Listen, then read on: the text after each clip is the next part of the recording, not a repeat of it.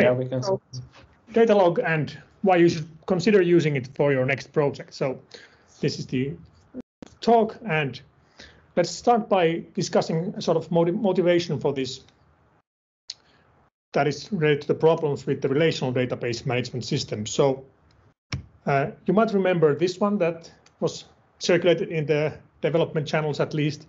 And so when you're doing database, relational database stuff, you'll have to future-proof, like different types of things are not the same, don't have the same attributes or the columns. And so you will be, when you're expanding to different things, you will need to decide if you want to make your tables wide, or you need to do normalization mapping pretty awkwardly, or then have a future-proof stuff or table one style of schema. So your system is sort of composed of rectangles. So the data is always in rectangles. Everywhere are rectangles. So this is the wide table problem. But your data is more often looks like a web or a tree. So this is what you would get if you like normalize everything to its last normal form. But what if I told you that there's a universal schema that exists also? So instead of using these rectangles, we could use a universal schema. And this is what the part 2 will be about. So the universal schema is basically EAV, so entity attribute value triple. So the E, meaning the entity, is just a unique reference to some entity that you would have in your data model. The entity is sort of an ID for it. So it's an UUID, string, number, keyword, what have you. Depends on how you want to reference your entities. And then the A is the name, usually here a keyword of the attribute. Same like you would have in relational database, the column name. But so it's, for example, employee's first name or manager of this department. And then the V part is the value, and that can be a single valued or a multi-valued collection. And this can be anything that your database supports. So the usual suspects, strings, numbers, dates, times, timestamps, UUIDs, keywords, and so on.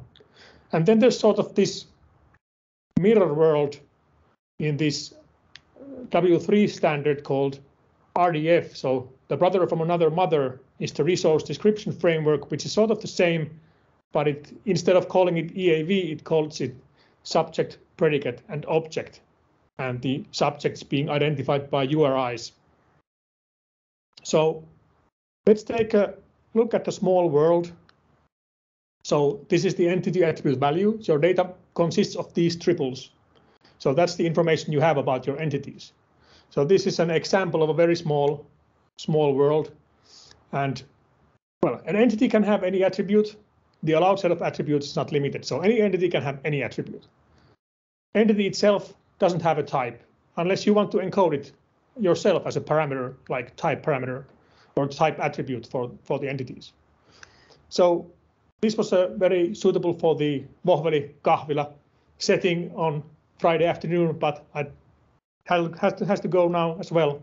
So here we have some entities like Tatu, Sappe, and DevDay. These are just identified by keywords. And then there's something like Tatu likes beer, and Tatu is attending DevDay. Then we have Sappe that has the visiting address and postal code, and the DevDay event itself has some attributes like title, held at, and serves. And based on this very simple schema, we could ask questions like, where is beer served? Or who likes what? Or what events are held and where? And on what dates can Tatu get some beer? So this is the world as it stands. And next part is that we actually want to build a query to utilize this triple information. And this is a common worry that people have when using something other than relational database, because relational database are something that we all know, but there's no need to worry here. Datalog is actually pretty old. Well, it isn't new, let's say like like that. SQL is only 12 years older, from 74. But Datalog appeared in the 80s. Like most good things, it comes from the 80s. But in this talk, we will focus on the syntax that is popular in the Clojure-based Datalog implementations. So these include Datomic, XTDB, which is formerly known as Crux, and then there's DataScript, DataLeaven, DataHike, Asami. So it's very popular in the Clojure space. And then here's the GitHub page, closurelog.github.io, where you can look at the differences between these implementations. I will gloss over much of it. I won't focus on those. All the examples here will be in XTDB. Okay, so let's start with the basics. We have a question, that is the query. So who can enjoy a beverage they like and on what date? So this is what we want to answer. And here's the sort of place or the boilerplate that does the query. So we have the xt/q function, which does the query. Then we have this function called db that will just give us a database value. And then we have a quoted data structure that is the query itself. So we're not passing strings, we're passing data structures here, and we can build them like we would any data manipulation in Clojure. But here's the empty query, does nothing yet. First thing is to determine what do we want to solve for. So what should the result look like? So here we want to solve for who and date. And next we will then add triple clauses that will constrain what to find. So each of these where clauses are bindings for the EAV triples that we have. So the first position in the vector is the E, the second is the A, and the last one is the V for the value. So here we have some, and this we have some logic variables that we want to bind, and you can see these question mark names beginning with question mark is a convention for logic variables. So those are the ones that we would solve for. Thing here is not defined yet. We have in the first clause, we have the thing. It's not defined yet. We'll get to that next. But here we have like the question mark who. The different appearances of the who refer to the same thing. So next up, we want to give it some input parameters. So here we use the input list. Here we define the thing, and then we give it an actual parameter value of beer. And then we can execute this. This is ready to be executed on the database. And we will get a set of tuples that satisfy all these conditions. So here we get the who part, which would be the Tatu, and date part, which would be a local date for last Friday. And then we can also, furthermore, we can use a pull syntax.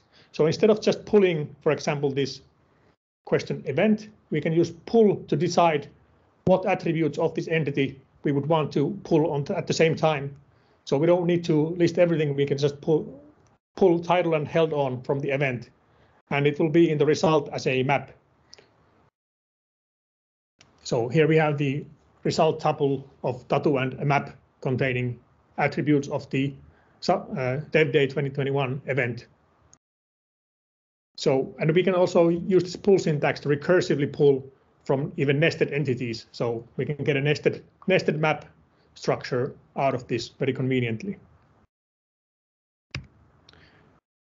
So what did we just see? So Datalog is a declarative logic-based query language, operates on sets that satisfy some logic variable bindings.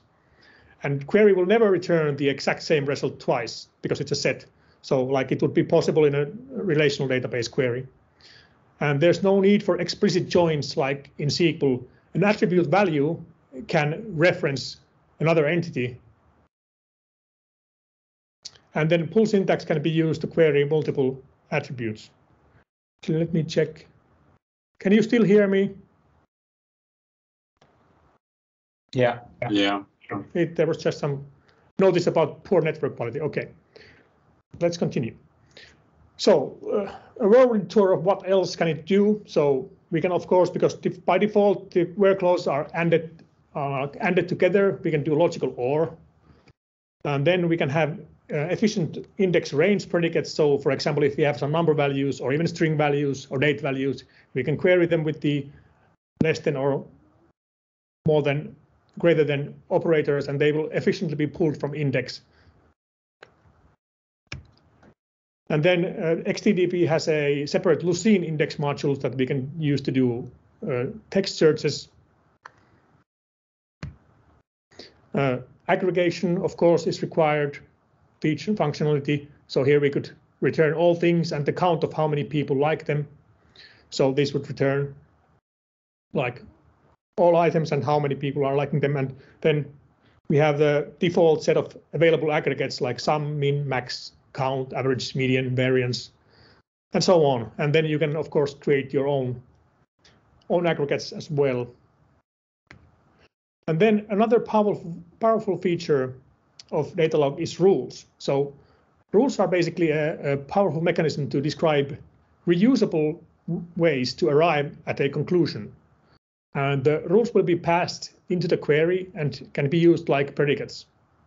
So the same rule can have multiple different implementations. So the rule head describes sort of the signature, like you would in functions, of the rule. And so that's consists of the name and what logic variables it binds. And then the rule body contains any where clauses, like in the regular where clause we just saw. And rules can contain other rule invocations as well, so recursive rules are very easy to do here. And let's take a look at an example. So consider this ancestry information like we have from Alice right down to Fiona. So Bob has a parent Alice, Charlie has a parent Bob, so and so on, right down to Fiona. So with rules we can make up a rule called ancestor of that will take a child and an ancestor. And this rule, as you can see, it has two different implementations. So the first one is the upper one has the child, parent, ancestor here. And this is just to check that this ancestor is the direct parent of this child. And then we have another implementation of the same rule where we bind the child's parent to parent and check recursively that is this ancestor of the parent. So this is all you need to do a recursive query. And if you run it like this with the data we just saw, we'll get 15 results, like all children with all their ancestors will satisfy this. But of course, we can also decide that we want to bind the child. So we can query like, who are all the ancestors of Charlie? And we get Bob and Alice pairs there.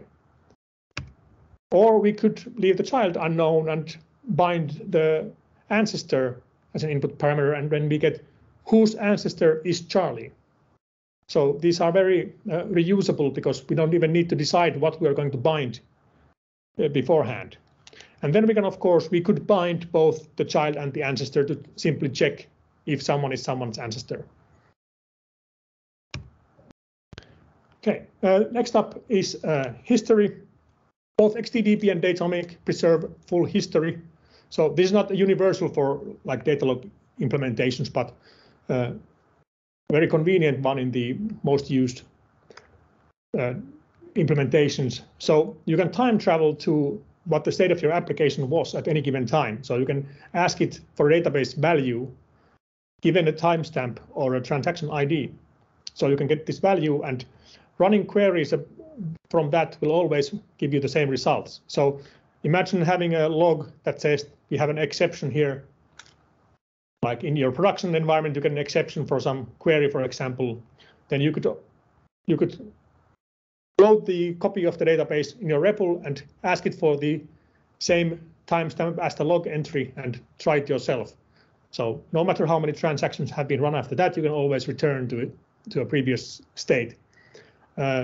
Side note here is that XTDP does actually provide a transaction operation called evict that you can use to delete from history, but that's mainly for GDPR compliance and things like that, not normally used. And also the history API sort of allows speculative databases. So you can get a database value from some point and then get or submit additional transactions to that are not visible anywhere else, just for that database handle that you have. And you can run queries across these speculative databases. In essence, you can say, what would this query return if I had run this transaction? So briefly, we can look at the storage. So this differs a bit depending on implementation, but both Datomic and XDDP store the actual EAV data in separate indexes. So there's covering indexes, all the information is in the indexes and actually multiple times. So we can have multiple indexes, or actually the information is copied a couple of times to all the indexes. So there's no, and we can answer the queries based on the indexes only. And transactions are stored in a shared place that has ACID guarantees, for example, Postgres or Kafka. But indexes are stored locally on each node. So each node in a cluster that you want to service things will have its own copy of the information, all the information in the database. So we have, for example, the EAV index, like just the basic format. This can quickly access all attributes of an entity. And then there's the AVE index that can quickly find entities with matching a given attribute value or range. So these are useful for the range predicates, like we saw previously. And then XDDP has a separate optional Lucene index that indexes all string values and can quickly find text matches for entities' attribute values, like for a specific attribute or all attributes. And then Datomic has this VAE index that is used for quickly finding any referring entities that refer to this entity or some entity. So let's take a quick look at the trade-offs. Our Lord and Savior, Rich Hickey, once said that programmers know the benefits of everything and the trade-offs of nothing. So let's try to be conscious of these trade-offs, that there's not only the good, but we have the good here. So this programming model is very convenient. So we can store key value maps, fetch key value maps, even nested key value maps and collections very convenient, like we do in other Clojure programs all the time, or we process them in Clojure all the time. But we still have this rich, very rich query power available. And then we have immutability. So data accumulates and can return to previous versions. Like I discussed, this is very good for debugging. And then there's the storage is cheap. So like there's no need to make a complicated setups to remove old values, because storage is cheap. We can do this immutability stuff easily now. And then co-location is one of the good parts, but the data is co-located with the code that queries and processes it. So it doesn't matter how many round trips to the database you want to do. So you can just ask for a database value and you can do one query for it, or you can do 100 queries for it. It doesn't matter, because the data is in the same process memory space as you have the query engine. So you can use the same programming language. You don't have to send queries over there across the network. It's just the data is here for you to process as you need. And there's no stored procedures as well. Just use the same language. But then there's this the bad stuff. So if you remember the funny MongoDB's web scale video, this is probably not web scale in that sense, because transactions are processed serially and guaranteed consistency. So there's no, this isn't like some other NoSQL database where you get eventual consistency, but here we actually have the transaction log is serial, and so all the indexing nodes will have the same information and guaranteed. And it's not very suitable for high write speed operations, so that's something to take into account. More on that a little bit later. And then, of course, learning new things will take time. So there's no denying the fact that people who have been using SQL for 20 years and running it in production, it's a different model, and it has totally different operational characteristics in production. And of course, you can throw your intuition around query planners and SQL optimization just out the window. And then there's the perhaps not ugly, but not conventionally attractive to many people. So I would say there's two choices for production use in the JVM/Clojure space, both these being Datomic and XTDB. And Datomic is proprietary, so you will either pay a per system license fee for the on-premises version, or you will pay in the AWS marketplace per hour costs. It's not expensive, but yeah, you need to pay for it. But yeah, I think Datomic is a otherwise rock solid database to use, because Nubank, the people who bought Cognitect, now own Datomic, are actually using it to run a bank. So it's solid. But then XTDB is open source, but not as mature in some places. So it's unbundled by nature, so you can use it in many different types of environments, and you can configure it to use different types of indexing library for the local indexes and different types of storage for the transaction log and the document store. So you may encounter rough edges, like I just fixed a PR related to Lucene snapshots causing a very slow startup time. But then again, it is open source, so you can actually investigate the problems yourself. But yeah, maturity is one issue here.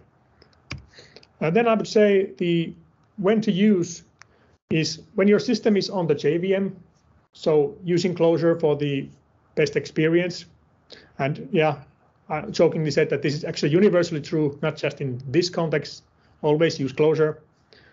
And then your system is sort of quote unquote human sized, as in you actually have like the data coming into the system is people filling out forms on the website like we do in many cases.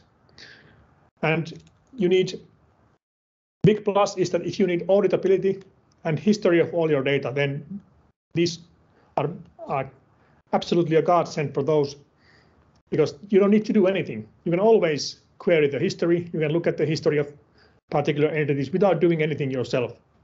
So it's built in from the ground up. And then I would say, like, your size is in gigabytes, not terabytes. But actually, the XTDB guys on the Clojurian Slack said that they have some customers who are using petabytes in this, like LMDB. But yeah, I don't have experience about that large, but I would say in the gigabyte range, because like I said, this information will be copied to all the nodes in the cluster. So each one of your sort of application server nodes will need to have memory and storage to store all the local indexes. And so I wouldn't use it for IoT stuff where you need to ingest thousands of items per second. So that's probably something that you'll want to use eventual consistency stuff instead of this one. And then you want to use something better than SQL. That's again my opinion. But both XTDB and Datomic, they do have a way sort of to provide SQL support for this analytics people. So you can actually configure, in Datomic, you can configure a meta schema that you can query with SQL, and in XTDB you can query sort of functions that provide support for tables using Apache Calcite. So there is an escape hatch that you can hook this to Tableau or Metabase or some other analytics tool. But yeah, this SQL support isn't sort of the development programming model. It's not meant for that. So I wouldn't use it for that. Let's see. Okay, that's the presentation. And there's a Datalog channel recently made on Slack. Not much discussion there yet, but if you want to ask questions, that's one place to do it. And I can say that I've been using this, like we used Datomic in a previous project, and now we're using XTDB. And yeah, I think the experience has been good so far. Perhaps I need to do another presentation about what it's like when it's been in production for a few years. Yeah, that's it. Thank you all. Is there any questions now that you want to ask?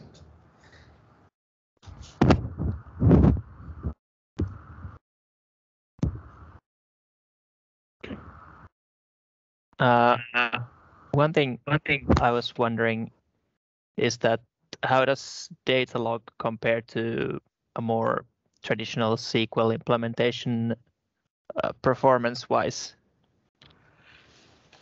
Yeah, that's sort of devil in the details. You would need to do performance testing based on your own use cases, but like I said, that everything is in the index. So I would say the query performance has been pretty good, but of course because everything is in the indexes and they're covering all data, so the write performance isn't as good as let's say Postgres for many things. So that's why I said that you shouldn't use it for like IoT stuff, ingesting thousands of things per second. But query should be on par with SQL, I'd say. Because the local indexes, you can choose what you use for the local indexes. Like there's support for LMDB that is used in the Open LDAP. So it's a memory mapped database in memory. And then there's RocksDB, which is actually developed by Facebook. That's another option for the local indexes. And these are all sort of B3 indexes that can do range queries. So should be pretty good. But yeah, perhaps do some performance testing if you have a huge use case.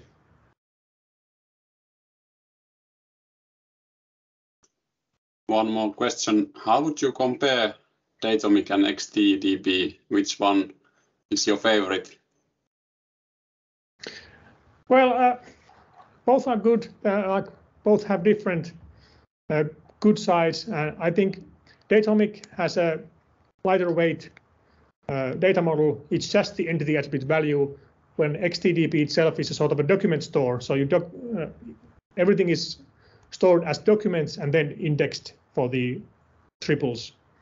But yeah, I think that XTDB, because it's open source and it has the Lucene indexing module, I think that's a very good solution, a very good choice for many people. But yeah, if you want like rock solid stuff with good support that you can trust, then yeah, Datomic I would use. But yeah, poor answer because I don't have a clear favorite. But yeah, for most cases, probably use XTDB because it's open source and so easy to get started with. Okay, thanks. I think it was a good answer. Okay, that's all the time we have. Thank you, everyone.